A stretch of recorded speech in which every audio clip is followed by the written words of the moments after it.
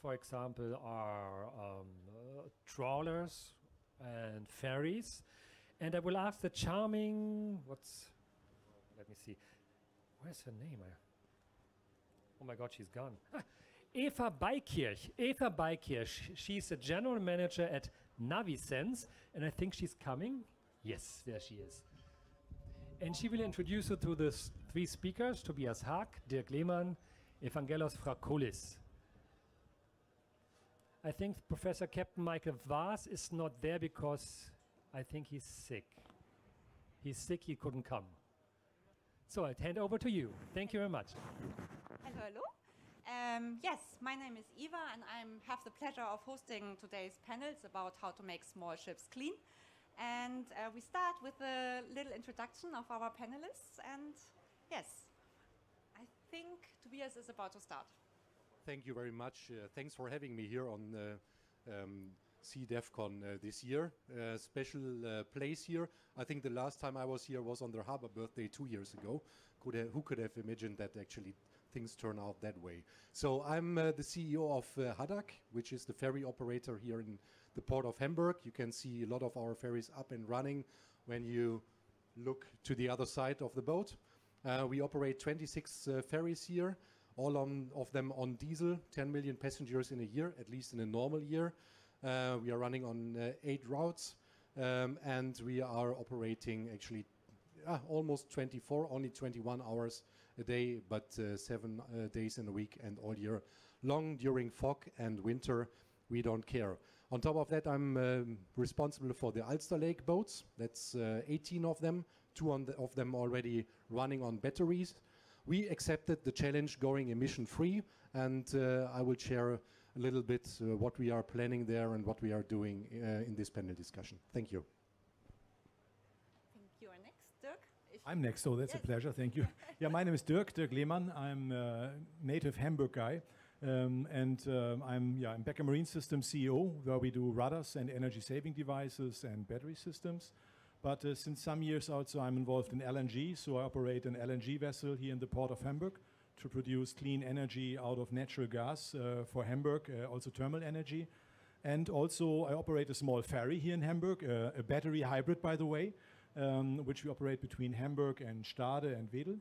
And I do convert trucks, buses, ships and boats into hydrogen and electric, whatever you like. Whatever is mobile, we can do green now, not tomorrow. And my demand is build us a fuel station on hydrogen, and we will have the ships as soon as possible here. Okay, thank you. Evangelos. All right, hi everybody. My name is Evangelos Fragkoulis. I'm actually Greek. I live in Sweden and I work in Denmark. So a very complicated life. There you go. I'm the Chief Technical Officer for Svitzer. So I'm overall responsible for the technical management of 440 plus TUGS operating worldwide. I'm a naval architect and marine engineer that I have studied, and I've been with the EP Muller Mars Group for 10 years.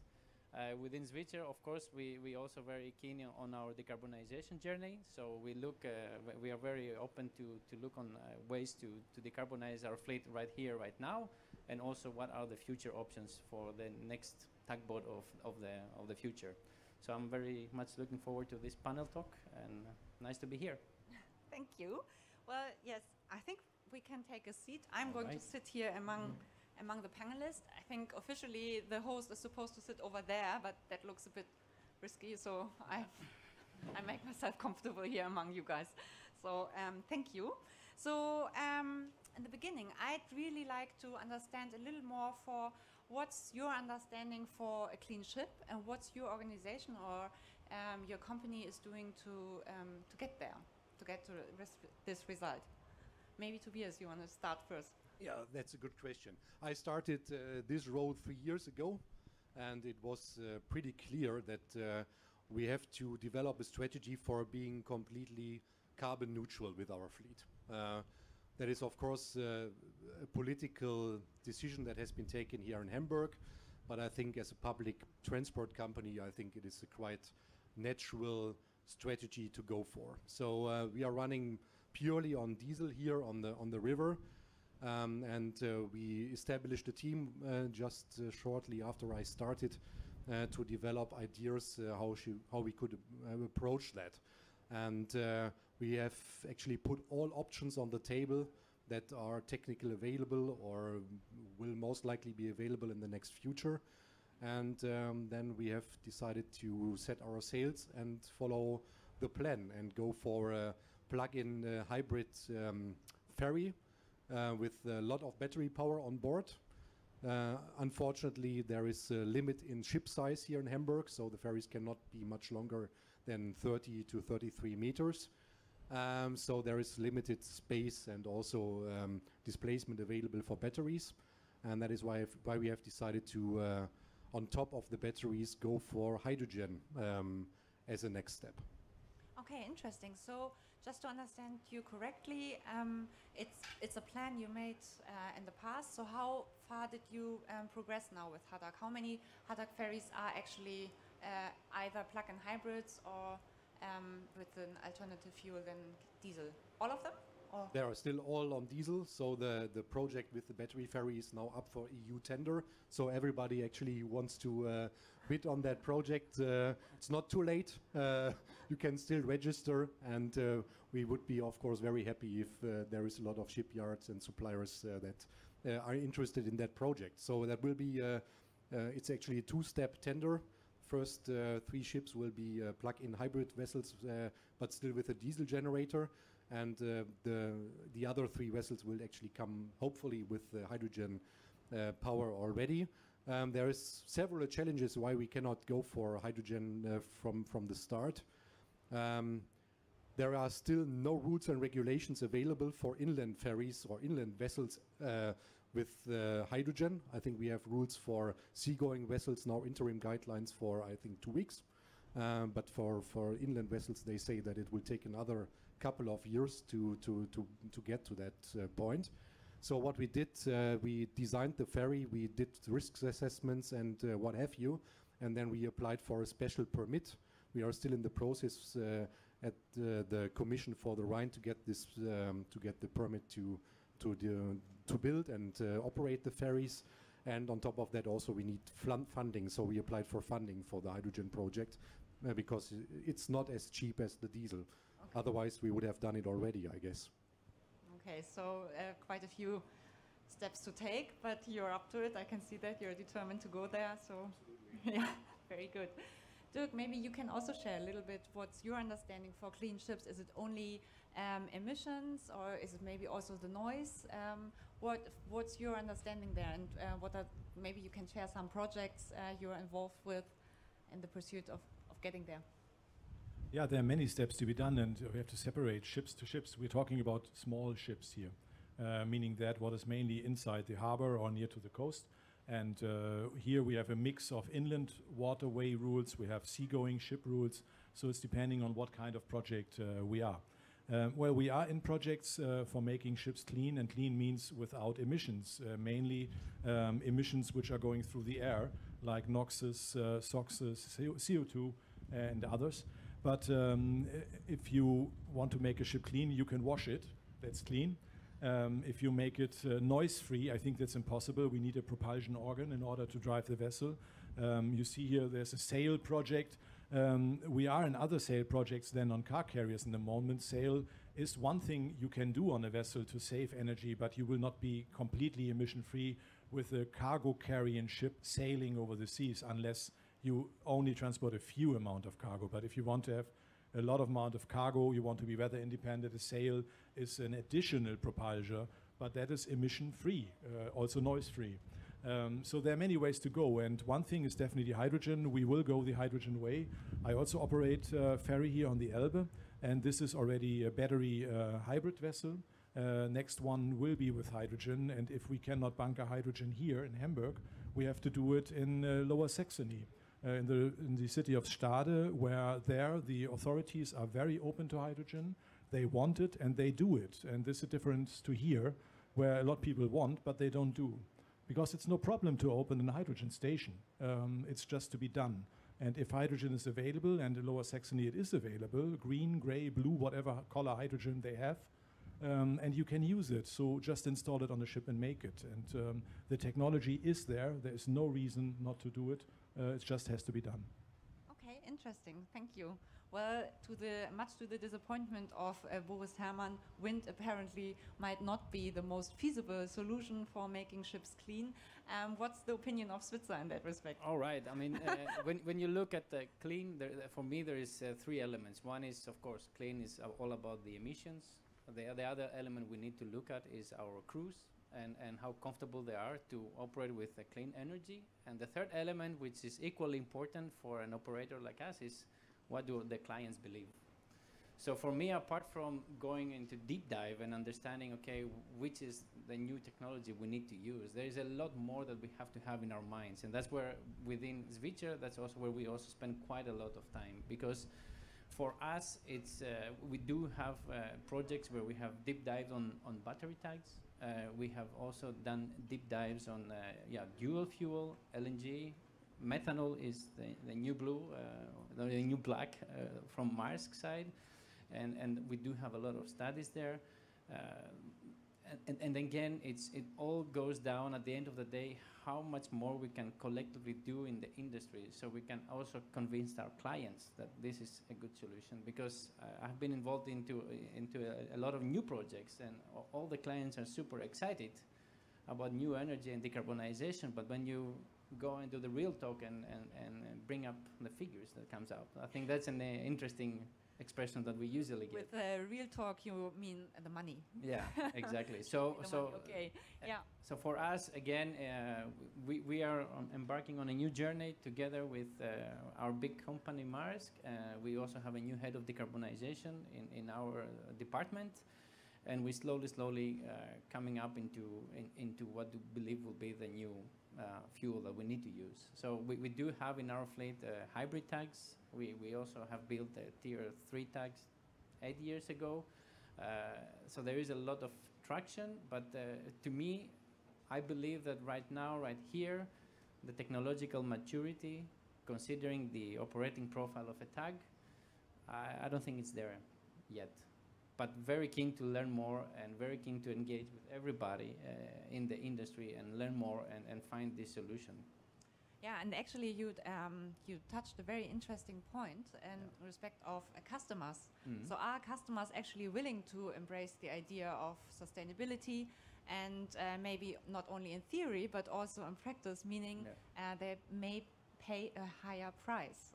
So we all as a consumer may pay a higher price for our flip-flops we order via Amazon, which is then delivered, or as a passenger going on a Hadag ferry, where maybe a ticket may cost more, I don't know, with the hybrid ferry, or... I think that would be hard to go for. I mean, you can run our ferries basically with a bus ticket, and I think that would be a little bit strange from a political point of view if you would actually punish people using public transport in order to subsidize the greener propulsion for the ferry. Because I mean, public transport is a way to go for a carbon neutral planet already, and actually charging more for that would be a little bit I don't know, not that great, I think. Okay, understood. I would like to understand, because we are here the panel for small ships, how to make small ships clean. What are the particular challenges for small ships compared, for example, ocean-going vessels? Dirk, you referred earlier to that for ocean-going vessels, wind sails, maybe not so much the option, because it depends very much on the load of cargo that is being transported. But what do you feel, where are the challenges, particularly for small ships? Well, the challenges, as Tobias just said, is in the moment the regulation authorities. We need more green light from them.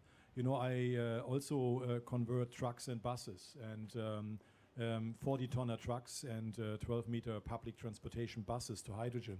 This is the same with authorities, but it's manageable. And on small ships, there is no big challenge to convert them. You can convert them. You can build ships in the same size to make them green. The thing is, they will be much, much more expensive, and that's the challenge of possibly not, of course, of Tobias. Especially when you do European tenders, it's very, very difficult to be comparable. What is green? But if you're a private owner like I am, others are, you can take your ship and convert it. You can make your next one green. if you have the fuel and all the electricity. And of course, if your customers are ready to pay for it. If I see the trucks we are converting, 40-tonner truck, normally costs a truck tractor 120,000, converted one 500,000. It's a lot more, it's 4 times, but there's an 80% subsidy. It's in Germany nearly 3 billion euros available to convert trucks and buses. On ships, this is not the same thing. On ships, we are in Germany thinking European, we have to apply to European Union, oh, it's so complicated, so how to get the subsidy out for that? Because without that subsidy, we cannot go emission-free so instantly. It will be more slowly changed, like Tobias is facing it now. He wants to do it today. He can't because he has to follow a program. And in public transportation, well, our customers or his customers cannot pay for it. So that is I think regulation, subsidy is very important. And what I always claim with the Ministry of Transport in Berlin, we need a guideline to bring hydrogen into German ports. German ports are all like European ports, are mostly run by municipalities. They have all different routes. And we need a common guideline. This is the first China did 6 years ago to make a guideline on LNG and later on hydrogen. And now all the provinces can do, with that guideline, they can go the way. They have the authority rule book. In Germany, everybody has to invent the wheel new. I would very much like to hear from the ship operator side of point of view how you feel about refits and basically what Dirk is suggesting here is from a technical point of view, sky is the limit, it's all possible, and it could be that on a total eco-balance it is maybe eco-friendlier to retrofit existing vessels. Yeah. So how you feel about that? No, I totally agree with Dirk, and we had a good discussion also before we joined here. One of the main points we discuss a lot in Svitzer is like it's perfectly fine that we work on options for new builds, like you're doing, Tobias, but we have a fleet of 400 plus TUGs. So if you want to speed your decarbonization journey, retrofit needs to be an option. So for us, it's definitely one of the main hot topics, and the way we are trying to go about it is, again, we cannot try to solve this issue just by ourselves. We need to engage with the industry, we need to engage with our OEM suppliers, and we need to engage with the designer and main engine suppliers. Everybody needs to chip in, because at the end of the day, I feel like when we discuss in the industry, we talk a lot about new projects and new builds, but I don't hear much about retrofitting. And this is something that can definitely bring a lot of value for everybody and speed up our decarbonization journey, because it's obvious we want to do it, but we're still missing the how. So definitely we believe from the engineering side, everything is doable. Let's start doing that together, and let's defining the options, and then let's build a business case. Does it make sense financially, yes or no? And then let's engage with the regulators, let's engage with our clients and see what more can we do together. For me, it's clear that just one player or one industry doing something within the maritime, we will not achieve the best result. Did Hadag also checked or evaluated the concept of retrofits? Or? I think for our type of ferries, that would be very, very demanding. With our new ferry design, we are trying to keep all the gas related equipment as far as possible away from the passenger areas. So I think it would be very, very difficult for a passenger ferry to retrofit gas technology on board. On top of that, our ferries are running for decades. I mean, we operate them 30 years plus. So in many cases, I think it would not be commercially feasible to retrofit such a boat. Yeah, in many cases, maybe it would be even more expensive than just building a new one.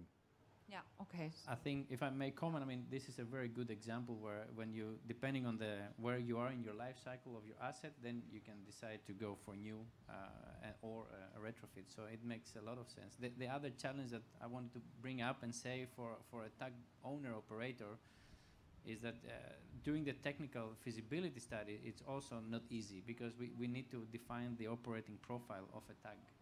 So I don't want to bore you about TUG jobs. I can talk for many, many hours, but the operating profile that we have is that it's you're mobilizing and demobilizing in a very low load operation mode. this is fine. You can go with battery, you can go with whatever new technology you can bring in.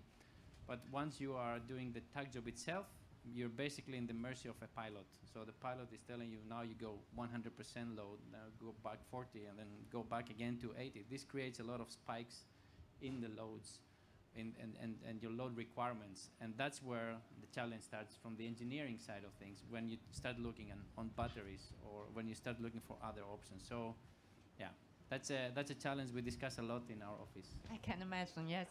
Well, that's also interesting and maybe also worthwhile pursuing a little longer.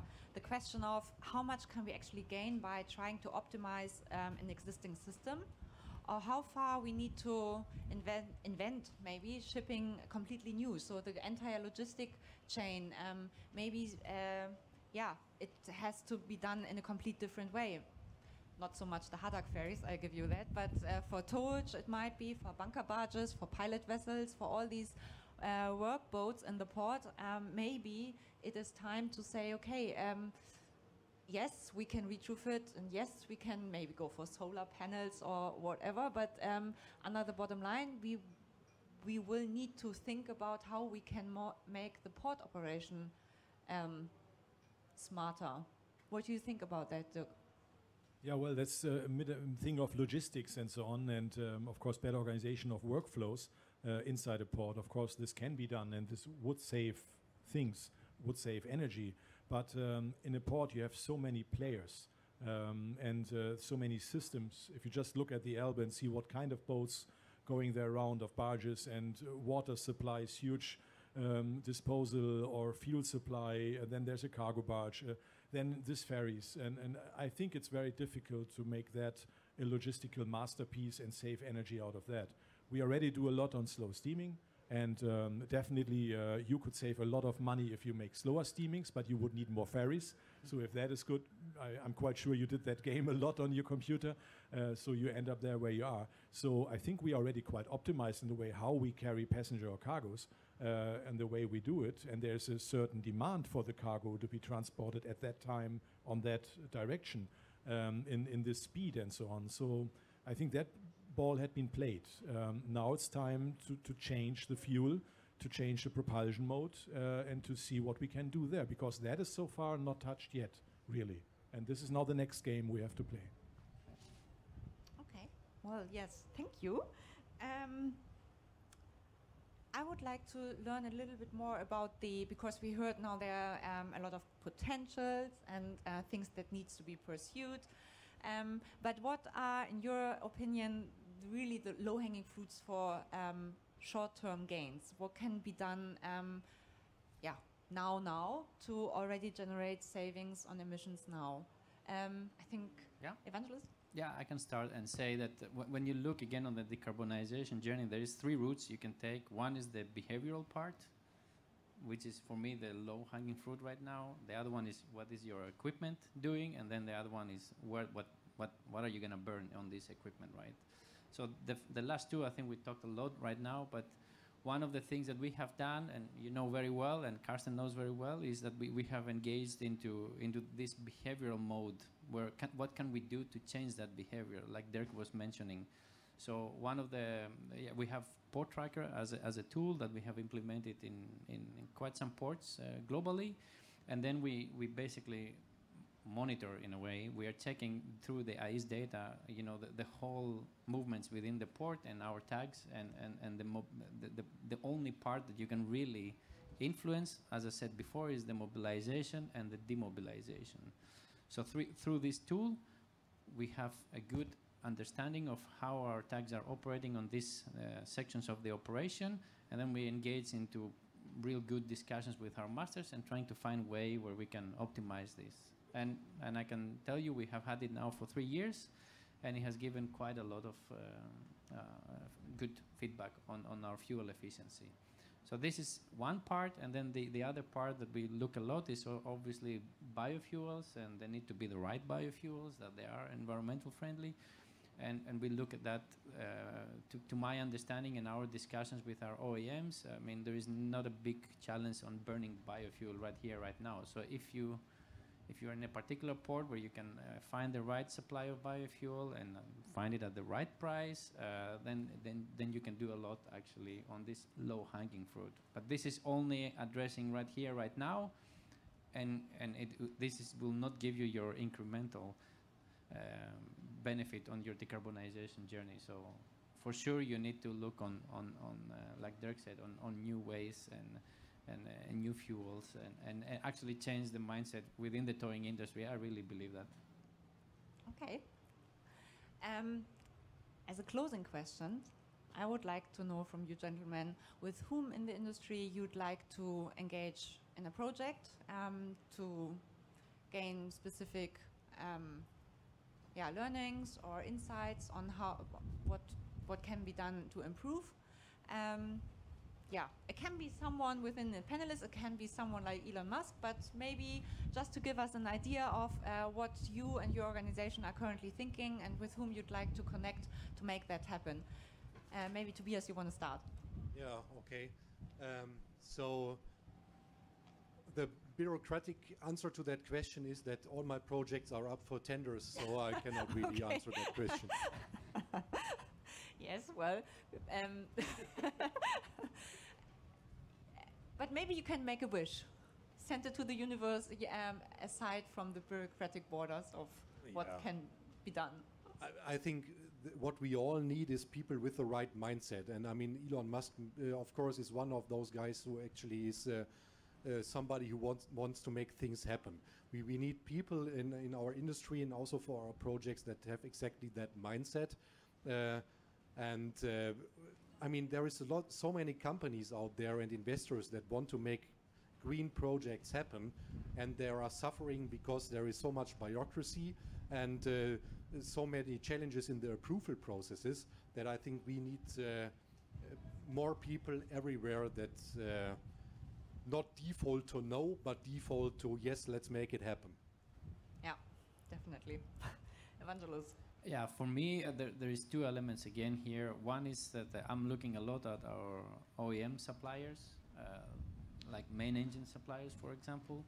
You know, we are really need to sit down and collaborate, because this is a problem that if I was working for a main engine supplier, I will do everything to find out what's the future fuel and how I can build that engine. And I think there's an element here where we can collaborate together, and Svitzer can bring, or any towing company can bring their operational experience and talk about the challenges that we just talked, and then collaborate with the OEMs and work on a solution. That's number one. And number two is that also came into my mind while I have been here, is I think we need to give the shot to our startups, because that's where maybe new minds come in, where they think differently and they can work together and they can come with a crazy solution that we might think is crazy, but actually it works. And I think as an industry, we need to be better and more open to engage into this discussion and collaborate more together. So this is one of my dreams. As a team member of Navisense, I can only support that full-heartedly. Dirk, you as really true entrepreneur, with whom would you like to collaborate and invest or investigate or do some research to find new ideas? Yeah, I don't want to do research because everything is available. No research needed. It needs to be done. I want to operate, so my wish list is a fuel station for hydrogen inside the port of Hamburg now. So I want to work together with guys who's making that regulatory viable. I have guys to do the fuel station. I have investors for that, but I would invest myself. Now I need the regulation. Yes. And the other thing is regarding ship owners. I want to work together with ship owners and operators to convert vessels, to think about new ideas, new ships, and do that clean from the beginning. So concluding basically means that all of you just more or less are ready to go. We just need more people who are like-minded and have more can-do attitude and are more enablers rather than people who have a long list of problems and laws and regulation that needs to be met and just make it happen. Okay, I think that's it's quite good outlook, I would say. And I thank you very much for your time, for your insight, for your openness, and yes, looking forward now to the next panel. And thank you. Thank you. Thank you.